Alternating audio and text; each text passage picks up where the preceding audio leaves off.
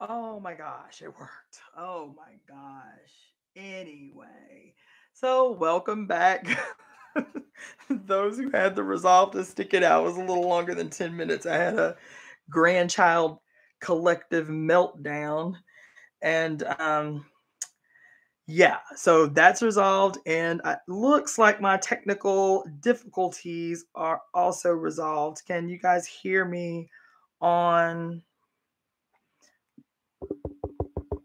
I can't tell if my YouTube mic is working. I see the let's see. I see.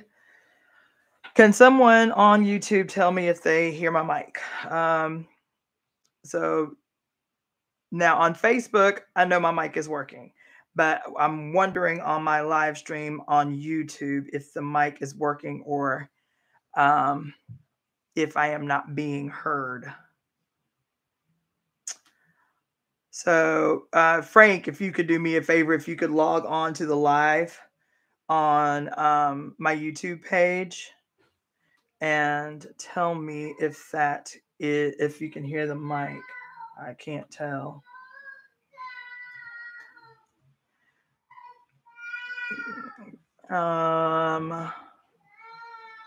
Let's see.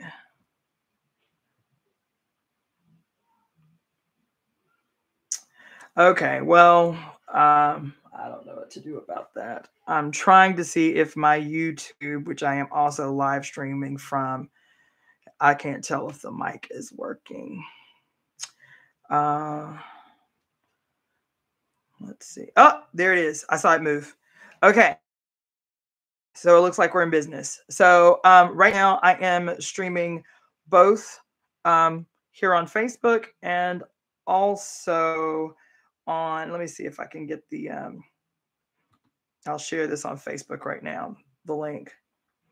So if people want to tune in live on Facebook or live here on YouTube, I just posted the link on my home page. Okay, so get that out of the way.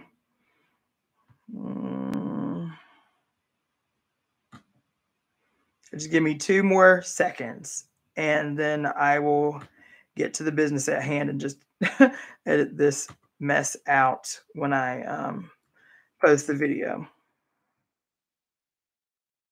Okay. So just so you know, for those that are tuning in with my little technical difficulties, this past week, Saturday, when I started reading this book online, was my first time doing a live on YouTube. And like I said, I've already read this entire book live on Facebook a little over a year and a half ago and tried to download all of my recordings, which I saved in Facebook. And for whatever reason, the recordings, every single one, was awful. You're talking about 52 chapters that I read live online of The Great Cosmic Mother last year and couldn't save a single recording on Facebook. So I'm still doing the live via Facebook, but I also wanted to go ahead and do the live reading of this book on YouTube so I have good quality video saved for future, because we are doing the Facebook book club group for this book. And also every first and third Thursday of the month, we are doing a class on the book. So I'll be presenting questions that are kind of prompt questions about what you should be taking from each section that we read, each chapter that we read, and each section that we read. So with that being said, and if anybody can do me a favor and instead of watching live on Facebook, maybe opening a tab and logging in to watch live on YouTube to make sure my mic is working. I see the little, thing moving, but ever so slightly. So I just need to make sure that my mic is working and I'm not wasting my breath. So as I mentioned before, my name is Iyapo, and I am also Cassandra. And I am reading for the fourth time, but this time live, The Great Cosmic Mother, Rediscovering the Religion of the Earth. For those who may want to take a screenshot of the book cover, The Great Cosmic Mother, Rediscovering the Religion of the Earth by Monica Zhu and Barbara Moore. This book was written in 1987, and it is really, of everything that I've written, one of the most important books I've ever read. And that is why I feel the need to share it with you. So we're going to get started. I will reiterate again that today we are starting section 2, Women's Early Religion.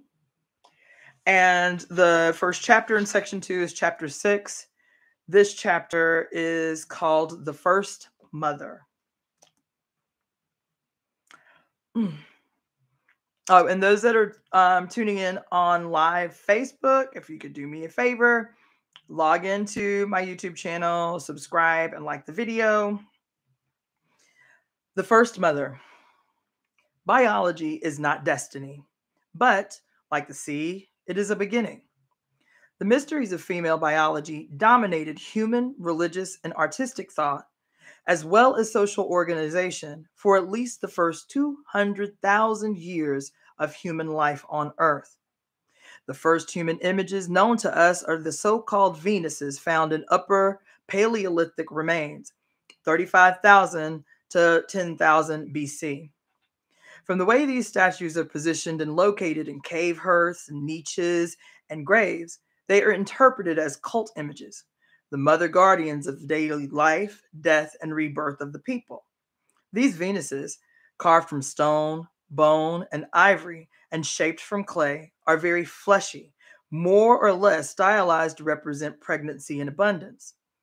Though named after Venus, the Roman goddess of love, they are no longer seen by archaeologists as Cro-Magnon bunnies. They are not sex objects. They are magic images of the mysterious power of the female to create life out of herself and to sustain it of herself.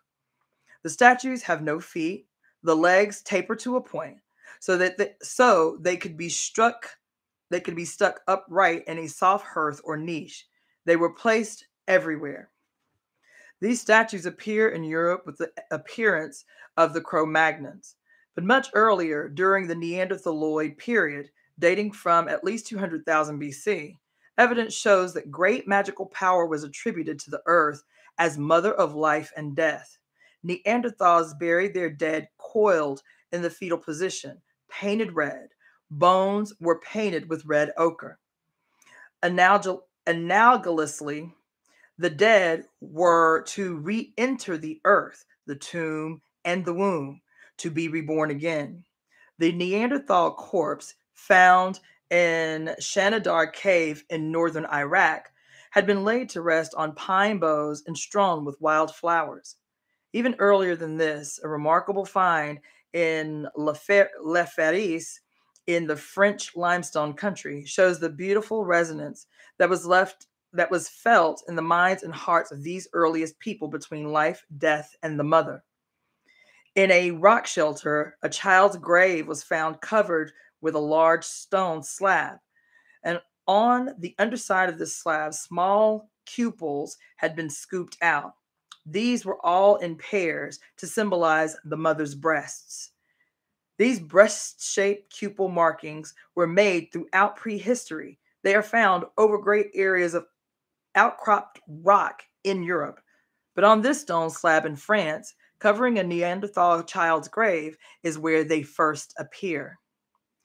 Mircea Eliade, the great student of Aboriginal religious symbolism and shamanism, speaks of a primary intuition of the earth as a religious form.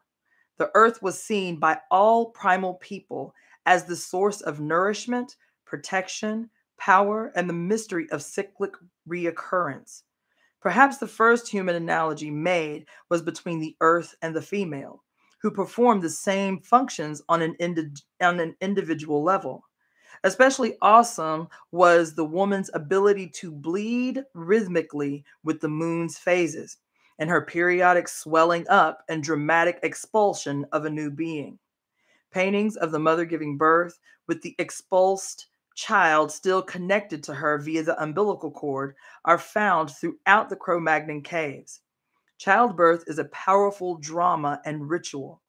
To imagine the enormous impact of pregnancy and childbirth on our human ancestors, we have to remember that Paleolithic people, like many Aboriginal people today, did not know the connection between intercourse and pregnancy.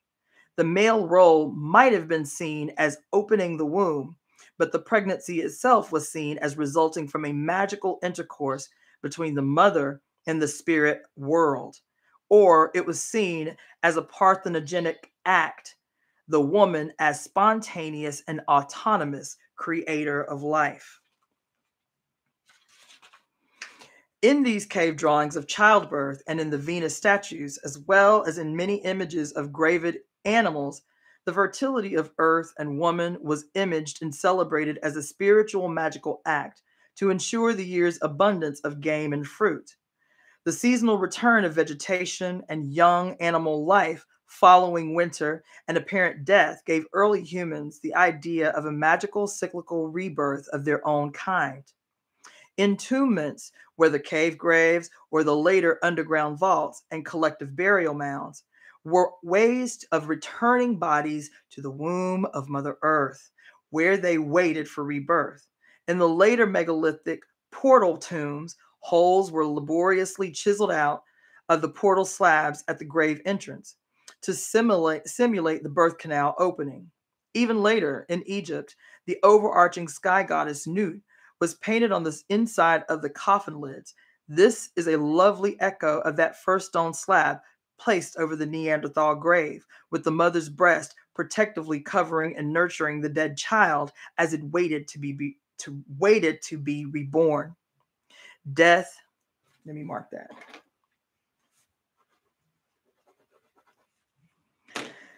Death is the powerful dramatic mystery equal to birth, and both are overarched and contained by the Great Mother.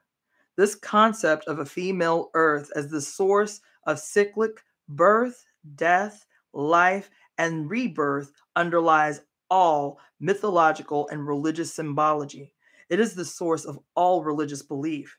It is important to grasp the time dimension involved. God was female for at least the first 2,000 years of human life on Earth. This is a conservative estimate. Wooden images of the Mother God were doubtless carved long before the stone Cro-Magnon Venuses, but wood does not survive. And long before those first breast shapes were carved in the Neanderthal grave slab, or the red ochre bodies were placed in fetal position in the cave earth, the idea, the symbolic image, the resonant analogy preceding all icons was in the minds and the hearts of our earliest ancestors. In the world's oldest creation myths, the female god creates the world out of her own body. The Great Mother everywhere was the active and autonomous creatrix of the world. And unlike the aloof and self-righteous patriarchal gods who only recently usurped her mountain throne, the ancient goddess was always there, alive, immanent within her creation. No ontological scapegoater, she was wholly responsible for both pain and the good of life. Here is one of the oldest world creation myths from Northwest India. This is a quote. At first, Kajum Shantu, the earth, was like a human being. She had a head and arms and legs and an enormous fat belly. The original human beings lived on the surface of her belly. One day it occurred to Kajum Shantu that if she ever got up and walked about, everyone would fall off and be killed. So she herself died of her own accord. Her head became the snow-covered mountains.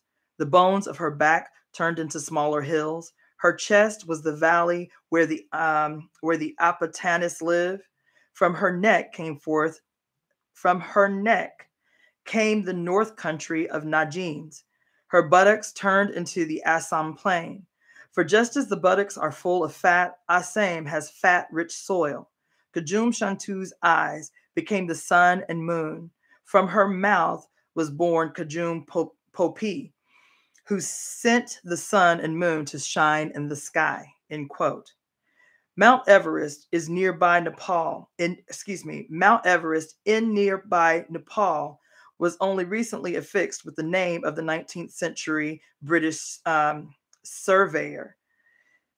In reality, this tallest breast of earth was always known by the native people who lived with her as Shomo Longma, Mother Mountain of the universe. That's the end of chapter 6. Chapter 7. The organic religion of early women. The first god, Mother Earth, was a human concept, or the sign of a human response to an experienced fact. The first arts and religions, the first crafts and social patterns, were designed in recognition and in celebration of her. But what were real human females feeling and thinking? We can only see the attributes of the great goddess as the projection of women's experiences of themselves.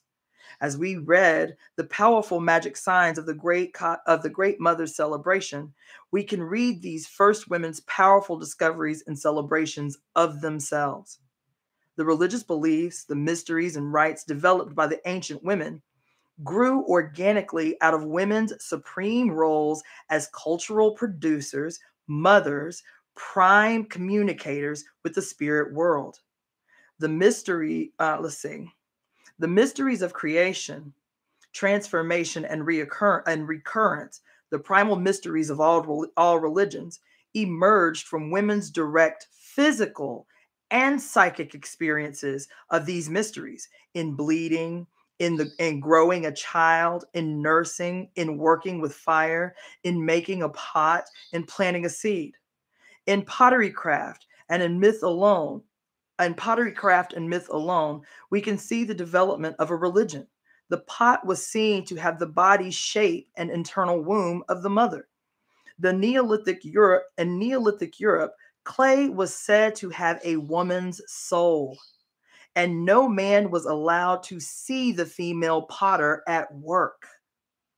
Clay, sacred to women and the goddess, was often marked with the maze-like windings of the magic underworld, a place of transformation. Aruru Astar, the cosmic creatrix of Babylon, was imaged as a potter, a divine potter, shaper of life. The making of cult vessels was like this shaping of life, and the Babylonian words for rebirth were, "We are as flesh-baked pots." Woo! From this, we can see the absurdity and the political co-optation of the notion of a male god father making human beings from clay or dust. Come on. The biblical image is stolen without shame from the earlier Sumerian and Babylonian goddess creation stories. Such a patriarchal version of creation is very recent. The facts of women's experience of life are primordial. It is woman who goes through the sacred transformations in our own body and psyche, the mystery changes of menstruation, pregnancy, birth, and the production of milk. It is woman who first shaped a seed into food, earth into pottery, fire into a tool, the struggle for survival into human culture. Woman as procreator and producer creator. Women's mysteries are blood transformation mysteries.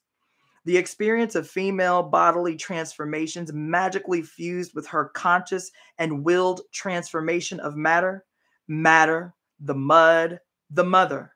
She transforms herself. Religious rites were combined with industry. Women's religions were organic, a unity of body and spirit, of daily life tasks and cosmic meaning. Among the women weavers of the matrifocal Navajo, for example, this is still so. The women experience themselves as being directly inspired by the great spider woman, the original weaver of the universe. They use no set patterns and feel no separation between art, sacred, and craft, secular or profane. The woven blankets are valued as organic expressions of the special powers of the makers. Each blanket, with its inspired design, has a spiritual significance and is thought of as giving power and protection to the person who wears it. In ancient textiles, a highly charged symbol language was used to communicate her story and myth.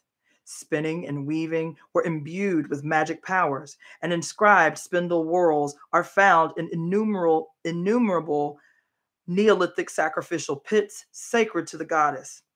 The Greek Artemis was seen to spin the thread of life, and the three Norns of Scandinavian mythology sat spinning the web of life, destiny, and fate at the roots of Yggdrasil, the cosmic world tree. The subtle energy form of the human body may be seen as a subtle energy form of the cosmos, relatively miniaturized, but no less vast and totally alive. The cosmos that we know is a construction, perception, or projection of the energy currents of our own bodily systems. Cosmic mind and human mind are not essentially different or separate, nor are cosmic body and human body. Woo! Everything is interconnected in a vast webwork of cosmic being, a universal weaving in which each individual thing or life form is a kind of energy knot or interlock in the overall vibrating pattern. The Latin word for religion is religare, which means a bond, a binding back to something. Yoga, interestingly enough, means the same thing, a yoke, a yoking of the individual soul to the all. William Urwin Thompson writes, quote, the sacred is the emotional force that connects the part to the whole. The profane or the secular is that which has been broken off from or has fallen from its emotional bond to the universe. Religare means to bind up, and the traditional task of religion has been to bind up the pieces that have been broken away from the ecstatic oneness. End quote. Whew. True religion is the original umbilical cord that binds our individual selves back to our larger universal source. That source in women's religion is the Great Mother, who is the great cosmic weaver, the divine potter, the carrier of the heavenly water jar. Carrier of the heavenly water jar. We participate in her substance, her nature, her processes, her play, and her work. In her are both the lower regions of the tomb, the world of the dead, and the upper regions of the celestial sky, whose stars are her eyes. Groundwater belongs to the belly womb region of the lower female. The heavenly rainwater belongs to the great breast region of the upper female. As divine water jar, she, oh my God.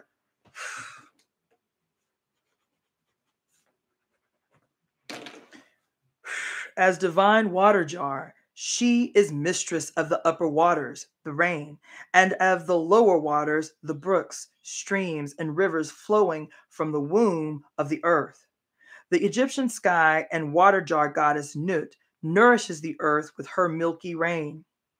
In fact, our word galaxy comes from the Greek galaxis, meaning milky circle, and the Milky Way describes the thick white stream of stars pouring from her breasts. As uterus, she is a vessel that breaks with childbirth, pouring forth water like a wellspring. These are all symbols of creative life and of the ecstatic participation in it. The self representation of the goddess is a form of divine epiphany, and the parts of her body are not understood literally as physical organs, but as numinous centers of whole spheres of life. Her navel is the center of the earth, of us, from which the universe is nourished by our conscious participation as we are nourished by it.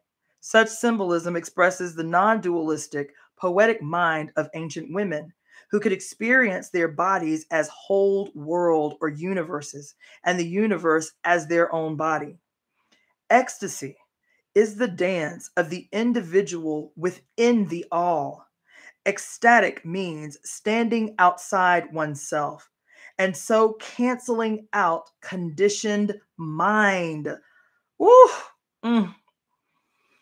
Ecstasis means standing outside oneself and so canceling out the conditioned mind.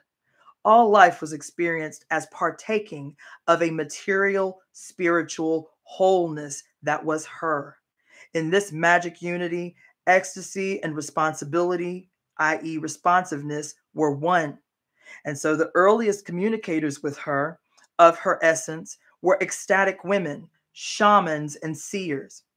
In their trance states, they were responsible for keeping the energy channels open and flowing between each individual, the group, and the cosmic source. They healed, balanced, and translated the life forces from one energy manifestation to another. It is significant that to this day, within almost all the patriarchal world religions, women's robes are still the official priestly garb, and male priests function as a kind of male mother to the believers. Among the Siberian tribes, male shamans have always worn ornamental and symbolic breasts on their robes.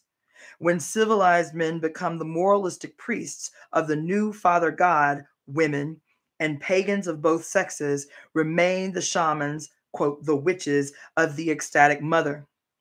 The reality implicit in the universe, in each one of us, in the self at the heart of being, is her way. It is very ancient and has no time. Quote, quote, my me is God, nor do I know myself save in her, end quote. Ecstasy is the only way through which ecstasy is the only way through which the soul can lose itself in union with her. Some male mystics have also understood this. Martin Buber describes prenatal life as the original state of ecstatic consciousness within a sexual spiritual universe, a flowing toward each other, a bodily reciprocity.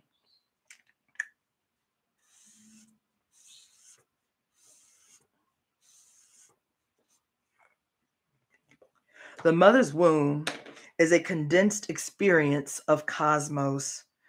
At birth, we forget the undivided world, but we never forget completely. The memory lingers as a secret image of a wish, a desire for total reintegration. Yes, oh my God. A desire for total reintegration. And this is the real meaning of the human longing to return to the womb. It is not at all a sign of pathology or inadequacy, not a backwards craving, but an urge to expand, to reestablish the cosmic connection. Temporary, let me mark this page because I am teaching a workshop on this book, and every time I read it, I see something different. Pages because I am teaching this book twice a month, and where are my stickers? Damn it. Let me just mark the page. And I have to be formulating questions for those of you who participate. So that is why the pause for the cause. Sorry. I just need to mark this page with a sticker or something. Okay. So anyway. So I'll read that last sentence again. It is not at all a sign of pathology or inadequacy, not a backward craving, but an urge to expand, to reestablish the cosmic connection. Contemporary researchers have found neurological connections between religious or trance experience and female sexuality. In women's brains, there are unique neural links between the forebrain and the cerebellum, which allows sensations of physical pleasure to be directly integrated into the neocortex or high brain center. This explains why some women experience orgasm so intense that they enter religious trance or altered states of consciousness.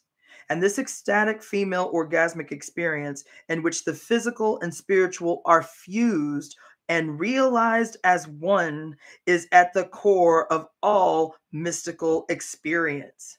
This is why, in the original religion of the Great Mother, body and mind and spirit are always integrated.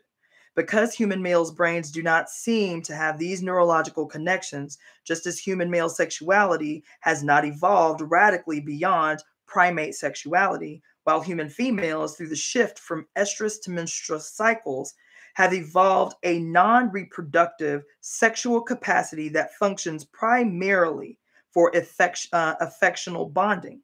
The researchers conclude, y'all ain't hearing what I'm saying. The researchers conclude it is women who must take the lead in further human evolution toward the integration of the conscious and the unconscious mind and to a more profound understanding of the spiritual nature of the species. What these modern researchers are now discovering is something ancient women have always known: the warring dualisms of matter versus spirit, the hostile antagonisms of sexual body versus religious truth, are recent patriarchal inventions destructively forced on the world and the soul. They had no place at the beginning of things, for they are neither natural nor true.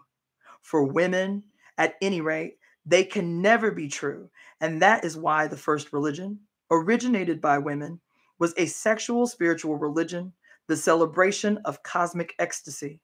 Among these early women, though some more receptive psyches might have acted as shamanistic trance channels, we can imagine no real leaders, no followers, no hierarchies, just as there were no hierarchic distinction made between ordinary daily tasks and the most exalted rituals, because we can see these women sharing experience as a kind of ecstatic rite in and of itself. They knew life as an ecstatic rite and as their right to ecstasy. That is the end of chapter 7.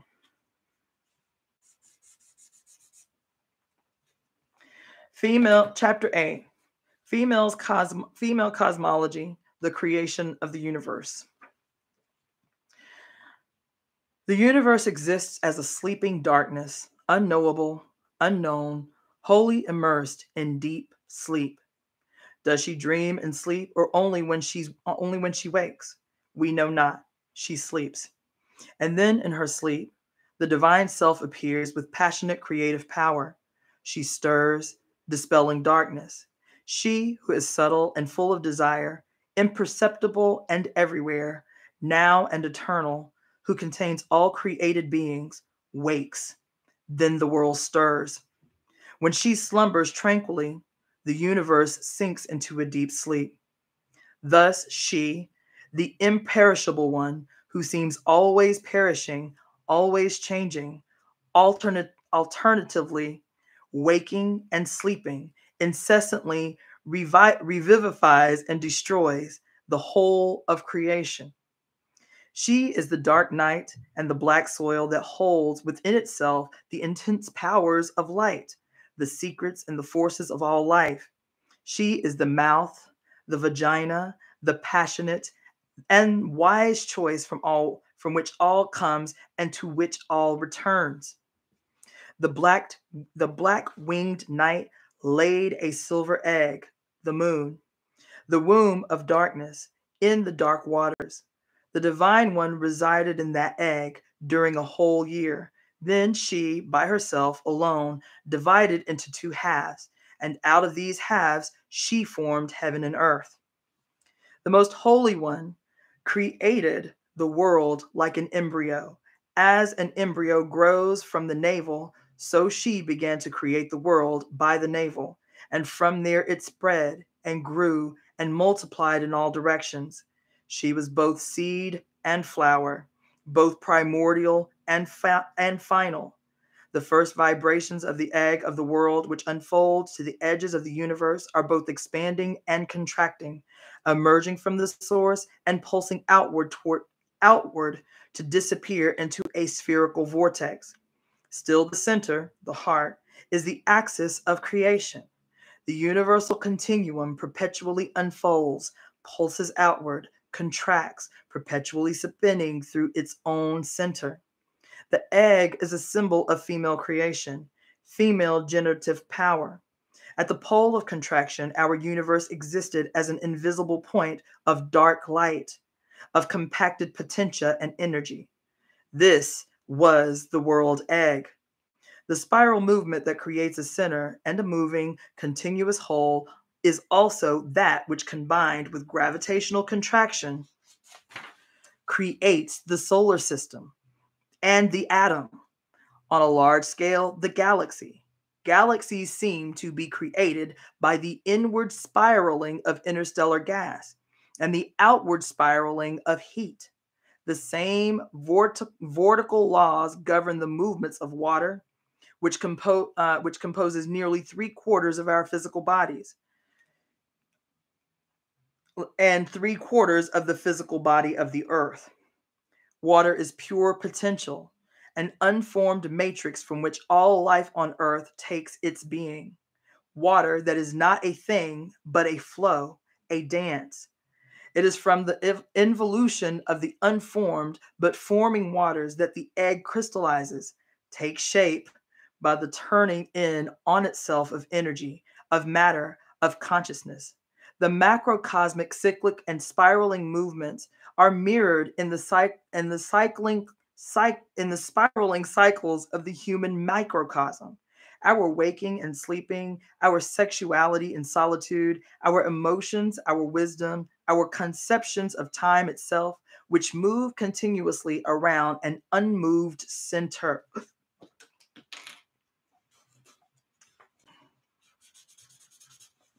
All these ideas of the original goddess were incorporated into ancient Hindi belief and are now and are contained within modern physics and physical cosmogony. Within later Hindu thought, the goddess Shakti Kali, joined with the god Shiva, dances the world into creation, continuously, orgiastically expanding and contracting together. But the spiral and later the labyrinth are everywhere and from the beginning associated with her original cosmology. All religions and cosmology in all their forms originate in the great laws of life spiraling around the mystery center of creation.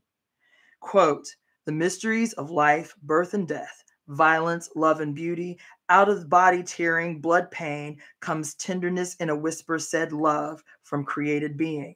End quote. In later Hindu mysticism, the egg is identified as male generative energy. Whenever you come upon something like this, stop and ponder. If it is absurdly inorganic, male gods brooding on the waters or laying eggs, then you know you are in the presence of an original goddess cosmology stolen and displaced by later patriarchal scribes. That's the end of chapter 8. Chapter 9, the cosmic serpent. This is a Pelasgian creation myth. Quote, in the beginning, Ironime, the goddess of all things, rose naked from chaos, but found nothing substantial for her feet to rest upon, and therefore divided the sea from the sky, dancing lonely upon its waves. She danced towards the south, and the wind set in motion behind her seemed as something new and apart with which to begin the work of creation. Wheeling about, she caught hold of this north wind, rubbed it between her hands, and behold, the great serpent Ophion.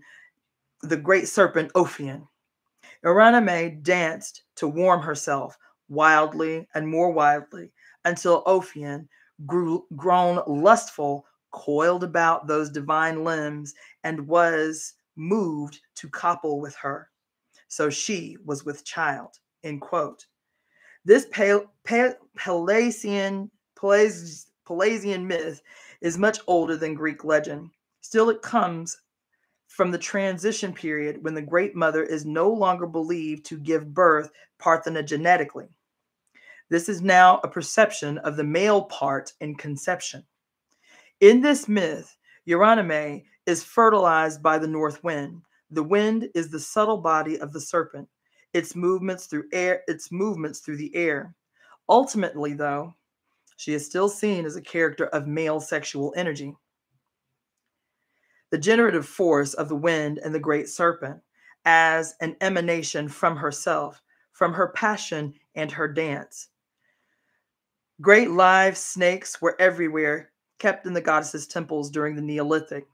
In wall paintings, bas reliefs, statues, she was often represented carrying snakes in her hands, upraised arms, and coiled around her.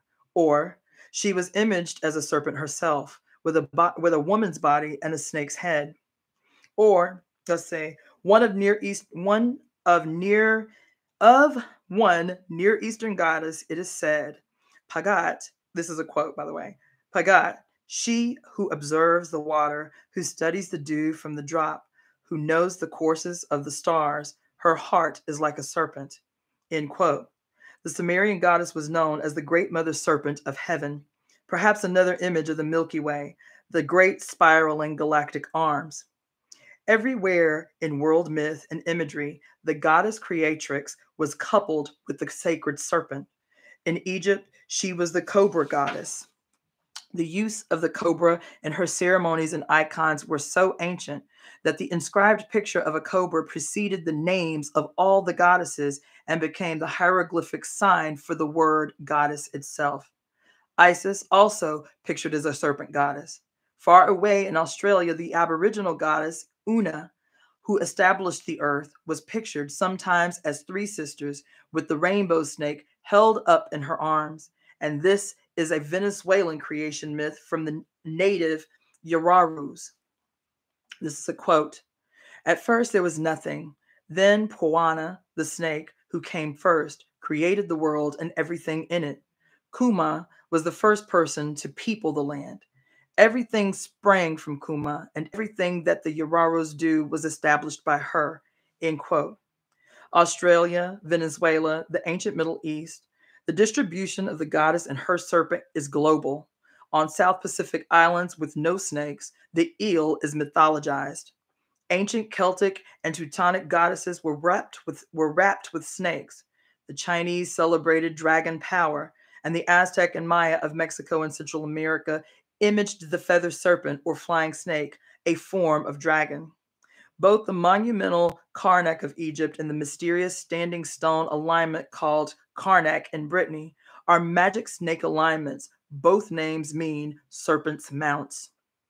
When we see the worldwide occurrence of the goddess and her serpent, and then recall the ancient African black goddess, the Black Witch, imaged with a snake in her belly, we can see the profound power as well as universality of this cosmological symbol, its range of endurance in the human mind.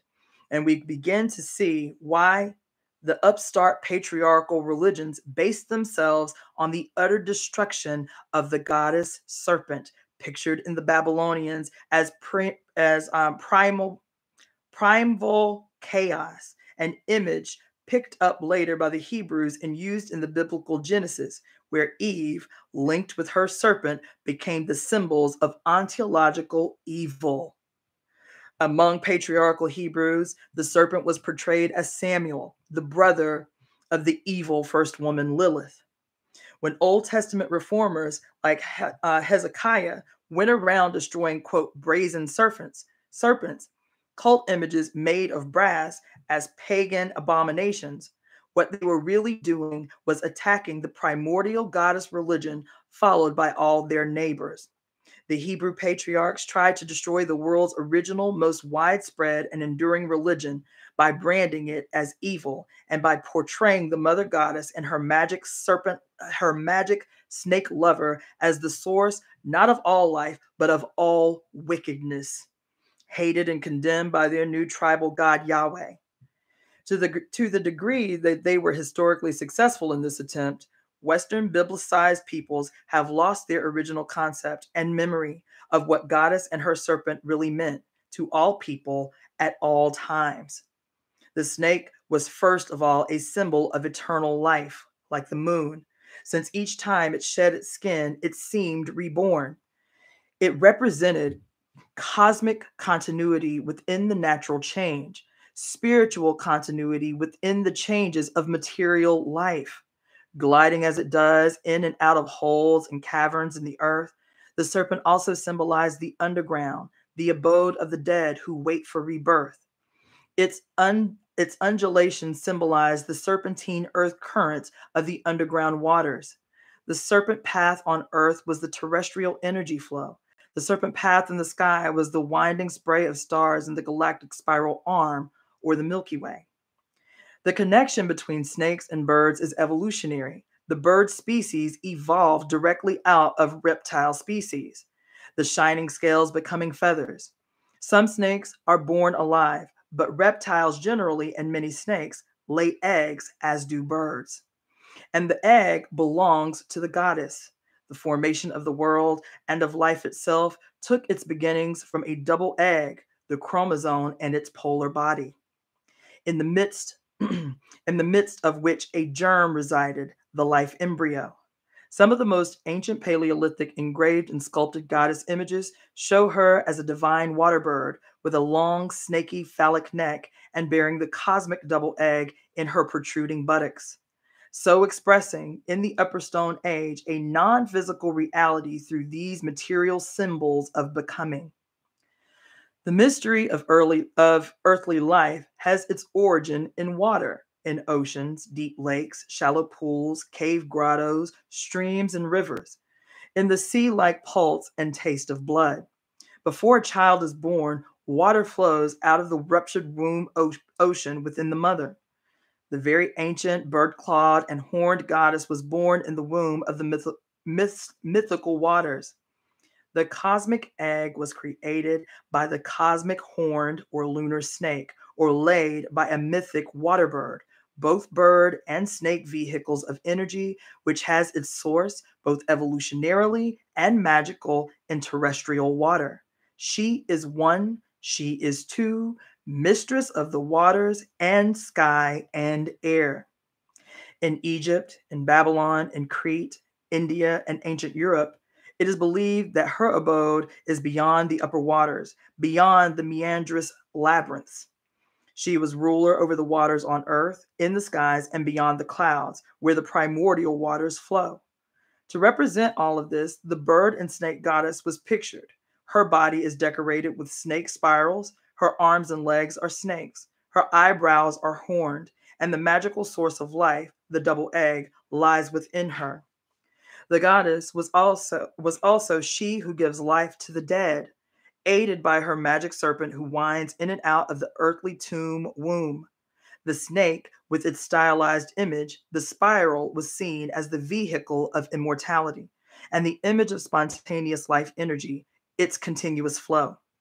The snake could shed its skin but still live, and the moon birthed herself from her own darkness, and the womb bled periodically without being wounded. All were seen as miraculously interconnected transformations. To the serpent, to the serpent was attributed power that can move the entire cosmos, and does. The cosmic snake winds over and around the cosmic egg like a continuous flow of water, of energy. The beginning of life within the egg is caused by the orbiting of snakes within it, their interaction causing and sustaining tension field, which becomes form. The symbolism of snake, egg, horns, fish, and doe, along with the female images of vulva, triangles, spiraling circles, all related to water, originate in Stone Age times. All related to water, originated in Stone Age times. Egg-shaped sculptures with the vulva engraved on them have been dated from circa 6000 BC. The horned rams and bulls of Neolithic ritual were sacrificed to the ancient bird and snake goddess. Mirja Gimbutas points out that the 6th millennium BC saw centuries of drought, and from this comes an obsession with rain and water symbolism, which is everywhere present in ritual, on vessels, and in ideograms of that time. The snake spiral was the basis of ornamental composition in ancient Europe, its peak expression being circa 5000 BC. So we have here some extremely ancient and mysterious connections or psychic resonances involving snakes, spirals, waters and tides, menstrual periods, the moon, the dead, auricular powers, psychic healing, bisexuality, the magnetic earth current, the womb, the stars, immortality, and ever renewed life. In Africa, snakes issuing from the nostrils indicated clairvoyant powers. I'll just show you right here. There's actually a bronze female head from Benin, Nigeria, with snakes issuing from the nostrils and birds on the head. If you can see that image there, right? If you can see that image there. So in Africa, snakes issuing from the nostrils indicated clairvoyant powers, doubtless related to the third eye, the pineal gland behind the nose, and the snake hair of Medusa had the same significance. One legendary historic Medusa was an Amazonian queen in the region of present-day Morocco, Algeria, North Africa. According to Merlin Stone, snake venom injected into people who have previously been immunized against it has highly hallucinogenic qualities. Some venom is chemically similar to mescaline or peyote or to psilocybin of mushrooms.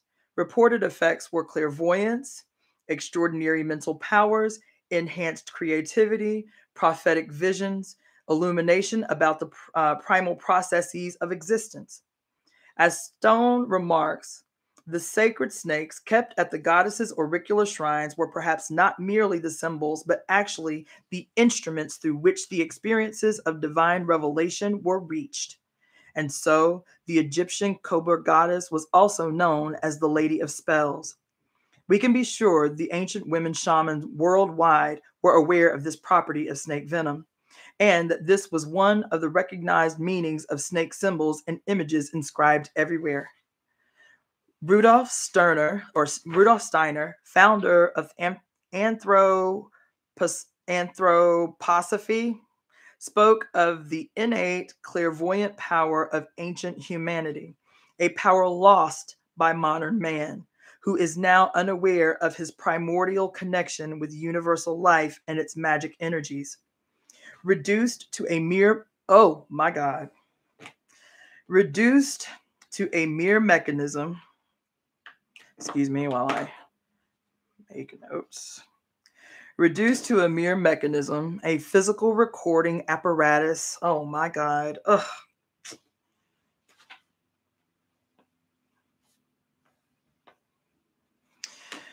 Reduced to a mere mechanism, a physical recording apparatus, he lives in a void of utter loneliness and alienation, for it is precisely the astral-lunar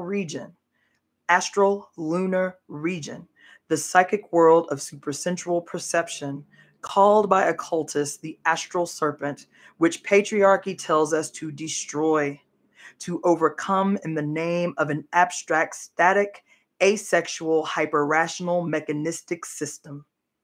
Finally, the snake came to symbolize the phallus, male sexual energy, which was understood to be originally contained inside the goddess, born from her and returning to her again, when at the end of each world cycle, expansion and contraction, she coils up into dark sleep. Though Upper Paleolithic images of copulation between women and men occur, icons and myths of the Great Mother do not show her actually mated with a human sun lover until Middle Neolithic times, circa 5500 BC. At this time, and especially after the peak period of the Catalhayuk, there seems to have begun a divorce of male attributes from the mother, and quite a phallic obsession developed, shown in representations of phallic cups, standing phallic stones, and ithyphallic gods. Oh my God. I might lose my Facebook viewers. You guys, hold on just a second. Let's see if I can remedy this real quick.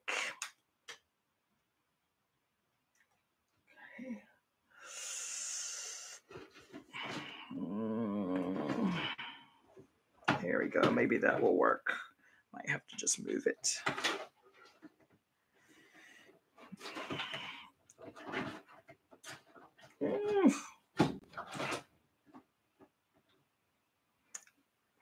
Someday soon, this will function like a well-oiled machine. In the meantime, where was I? The male obsession with the phallus. Let's see. And the ithyphallic gods through pictures of shamans in trance with huge erections. Oh my God. Go back far into the Upper Paleolithic. But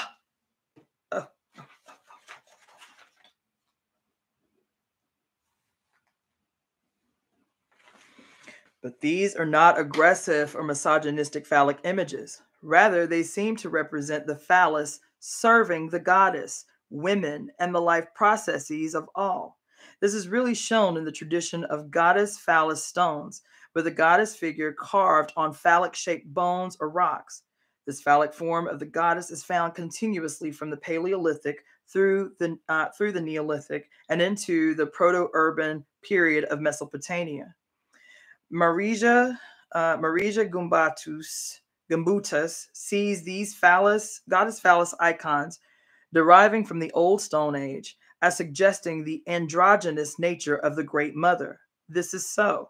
They also suggest the potential unity of the sexes in mutual love service before their disastrous splitting apart by patriarchal misogyny and puritanical sex codes. Oh my God. At any rate, from the period of patriarchal cosmological texts, circa 4000 to 3000 BC, the serpent comes down to us as a narrowed and pejorative symbol of male sexuality or immoral sex and of evil. The Egyptians believed that from the union of chaos and the wind, life breath, the all goddess dancing with her own breath, came forth Ma'at in the form of an egg. Ma'at was the Egyptian word for both mother and matter. It was the primordial mud of the Nile from which life grew. It also meant truth and justice and was often symbolized by a feather and a vulture.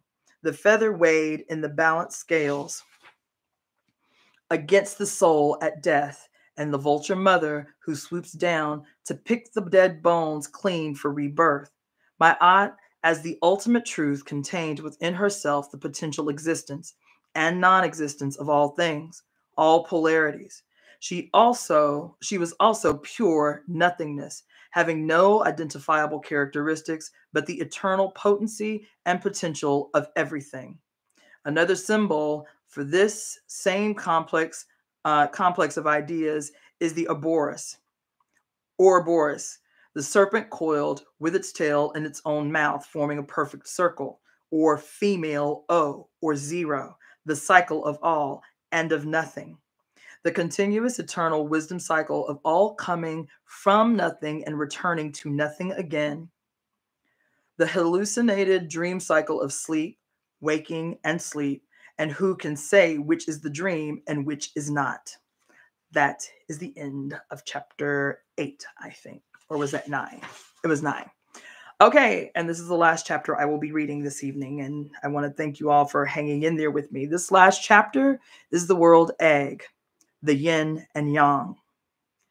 The ancient great mother of all living gave birth parthenogenetically to herself and the entire cosmos. She was the world egg, containing the two halves of all polarities or dualisms, the yin-yang of continuity and change, expansion and contraction of the universe. This process is symbolized by the spiral turning continuously in on itself, by conscious breath waking from sleep and sinking back into sleep, Kali or Euronymous, dancing the universe into being and then destruction and death. The ascending spiral is matter transforming into spiritual psychic energy. Simultaneously from the descending spiral, the materialization of the spirit, comes the differentiation of the whole manifest world. The spiral involution of energy into matter is the primary movement of the universe into created beings.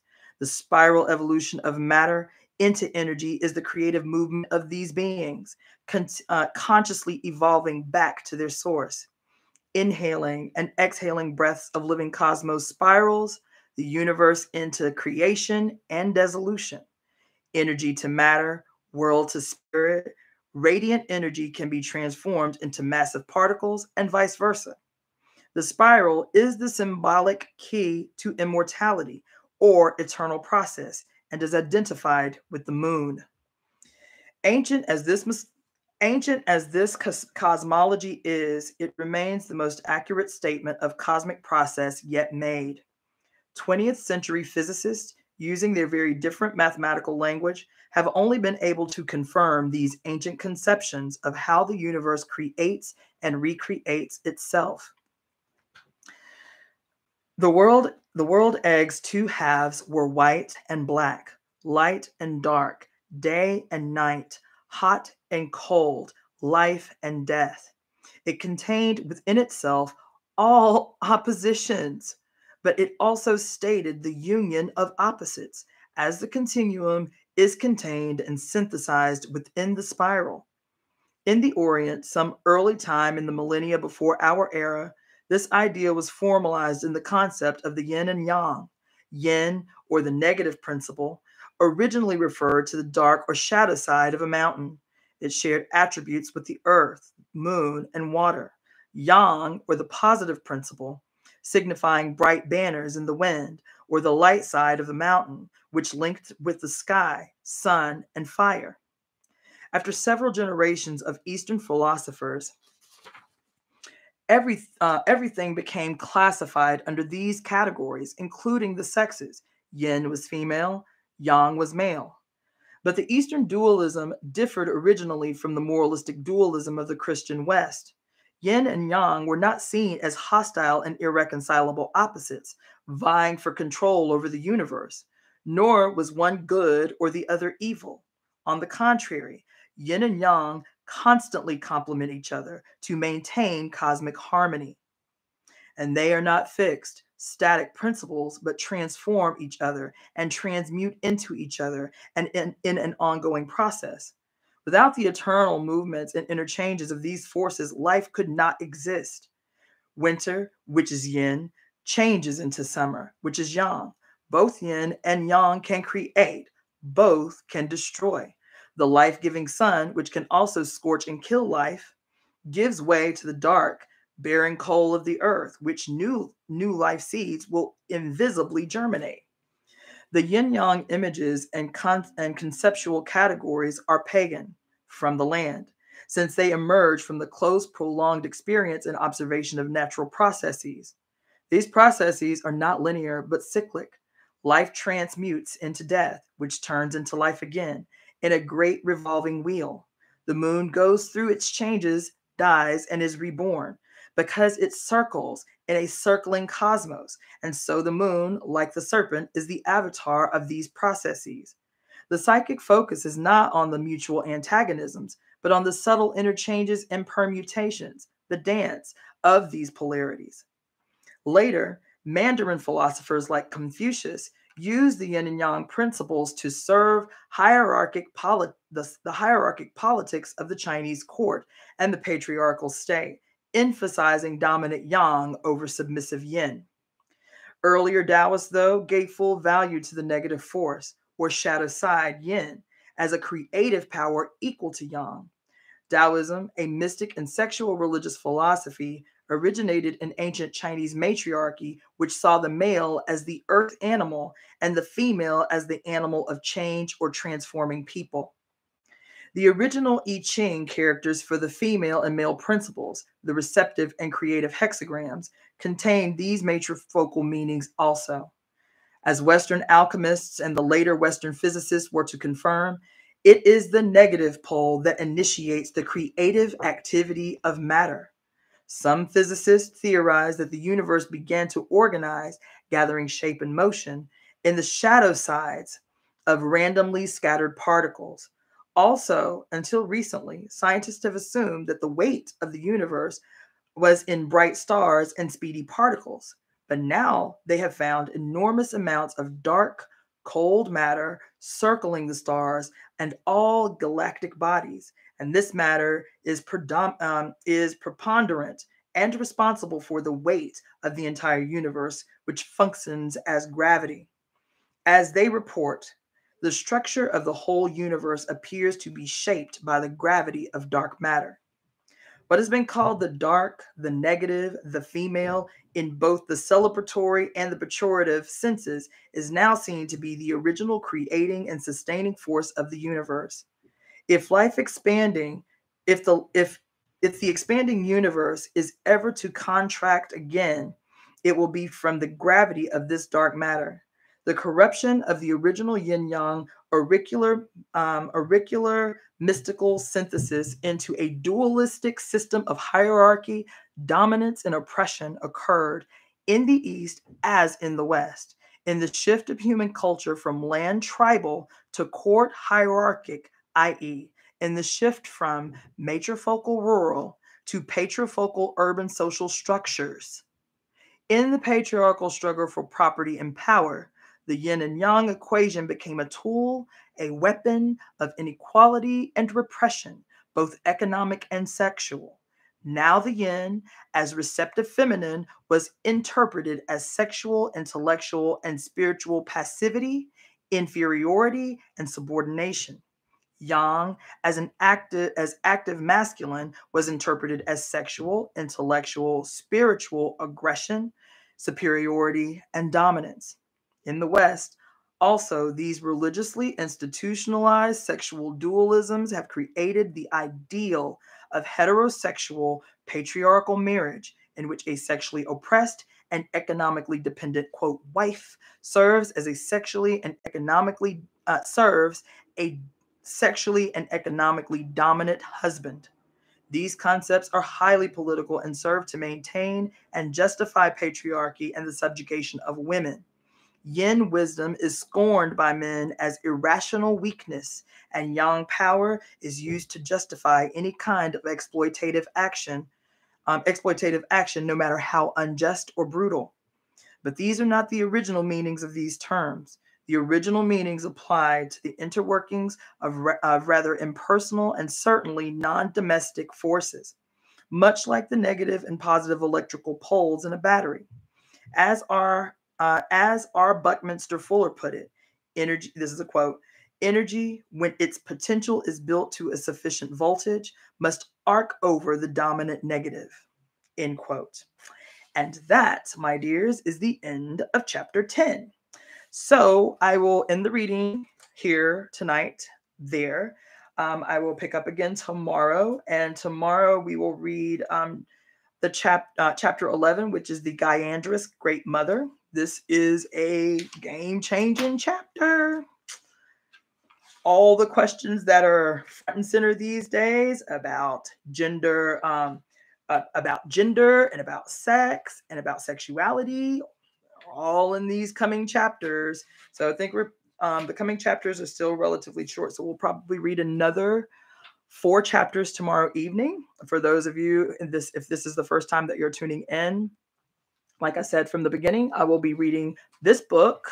For those that are just tuning in, The Great Cosmic Mother, Rediscovering the Religion of the Earth by Monica Zhu and Barbara Moore. I will be reading this book every night, except Sunday evenings, until the book is complete. And then the first and third Saturday of every month, I will be hosting a book club study on the chapters that we've read the weeks prior.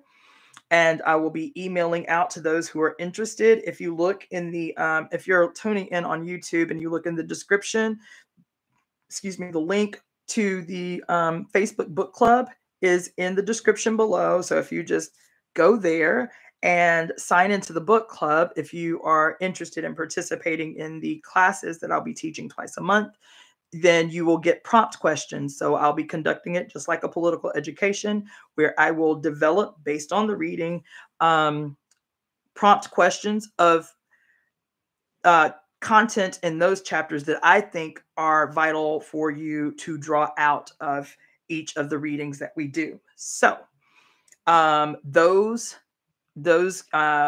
workshops, those classes happen every first and third Sunday of the month. Also, if you go into my YouTube page and look at the videos that I have made, I have a live that I just did a few days ago promoting another workshop that I'm going to be leading. That's going to be every single Saturday for the next 7 weeks, starting this weekend, on the significance to people of color, brown, red, black, yellow people, on the significance of America's first Pluto returns, which will be happening very, very soon, February 20th, 2022, and what we need to do to prepare for the change in guard. Okay, so check out that video. Check out the link in the description below to sign up for the study group for this wonderful, game-changing, life-transformative book, The Great Cosmic Mother, Rediscovering the Religion of the Earth, by Monica Zhu and Barbara Moore. Until tomorrow night, I want to thank you all again for bearing with my little technological glitch at the beginning and sticking with me until the end of the read. I hope it was as impactful for you as it was for me. I will see you again. This is IyapoNgina, also known as Cassandra. So see you tomorrow night. Bye.